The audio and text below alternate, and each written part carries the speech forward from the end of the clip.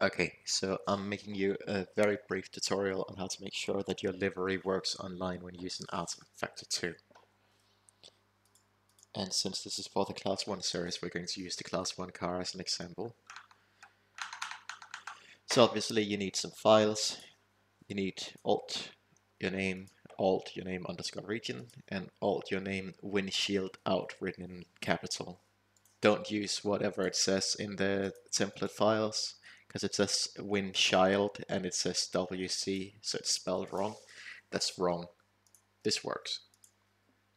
Right, so you need to go to use data player settings, BMW M4 class 1, and we need to create the folder for the car we're working on. It's class 1, I'm going to use car number 1. Click customize there, and then go to the create tab and create skin directory. I already did it, so it's here.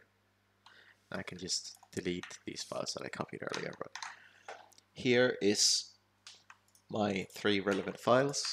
I'll copy them in here. I'll hit refresh. I'll pick my car, which is just a shitty piece of shit that can work for a tutorial. You'll notice the windshield has applied also in the manner that my car is. In driver name, you can only pick 2 words at most. That is, I can write ABDK, BMW, doesn't matter. Can't write ABDK, BMW, M4. It won't work anymore then. Then you can do underscore M4 and it works. Just 2 words, it's not difficult. We're going to call this demo livery. Team name, I'm going to call it this demo underscore livery underscore motorsports. You can use 2 words here again.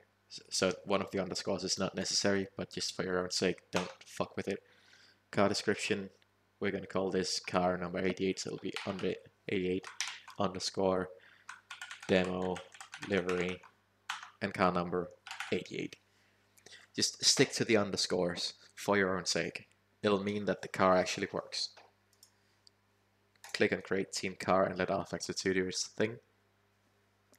You can follow along out here in the BMW M4 Class 1 folder, where we'll have created demo livery and an RCD file. You'll notice that it has not moved the windshield, so we'll just copy it over again. Open the mass file, and you'll see it contains these 3 things. That's all good. Then we can go and pick it in the menu, click customize, and magically it works there. And again, since the base file, the windshield file, and the region are all in here, the livery will work online. Do note that because RFactor 2 is a piece of shit, region map creation can fuck this up, but we'll just ignore that. You can fuck with the region map if you want, just make sure that the JSON ends up in here as well, otherwise it will not look like that online. But just, this is all you need. This is the important bit. This car will work online, it will transfer via the skin system, it won't cause any problems. And let's say that you are an idiot and you don't finish your livery before going on the server, or you decide to change your livery mid-season, which you can do. You need to create an entirely new entry. You can't edit the one that you have. You need to go back into M4 class 1 and you need to have a new alt file that instead of mine called alt rbdk, I'll probably call it alt rbdk52 or 2 or I don't give a fuck. And the same goes for these. If you keep the same name, if you keep the same team name, if you keep the same anything at all, it won't work online. And it's your fault, and we'll all laugh at you for not having listened. This should cover everything